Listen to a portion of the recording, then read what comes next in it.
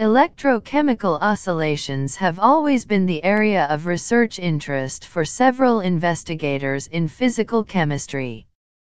This video reveals the electrochemical potential oscillations across the series arrangement of identical electrolytic cells having copper anodes and chloride electrolyte. This phenomenon of potential oscillations between such coupled cells has been described in a research paper.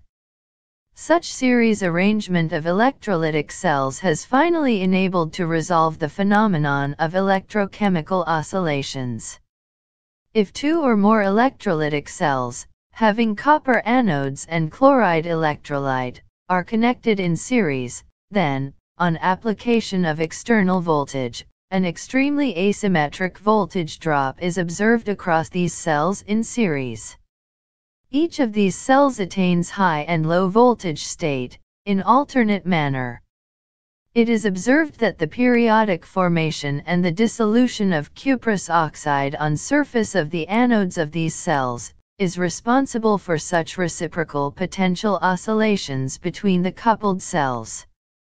The cell having its anodic surface coated with passivating cuprous oxide layer, attains the passive, high voltage state, while the cell with porous layer of cuprous chloride on anode, is in low voltage active state. The presence of cuprous oxide on passivated anodic surface has been confirmed by the scanning electron micrographs and the energy dispersive X-ray spectra. During high voltage state, the anodic surface is found to be coated with red and passivating cuprous oxide layer, while, during the low voltage state, the anode is observed to be coated with white and porous cuprous chloride. The presence of copper-1 oxide, as the fundamental cause of these voltage oscillations, is also confirmed by X-ray diffraction technique, as well as by the Fourier transform infrared spectroscopy.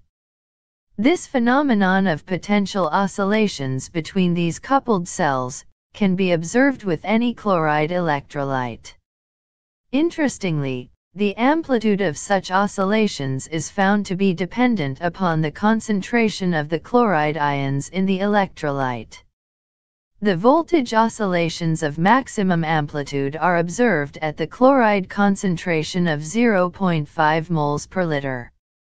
Hence, this paper reveals the novel phenomenon of electrochemical potential oscillations across the electrolytic cells connected in series.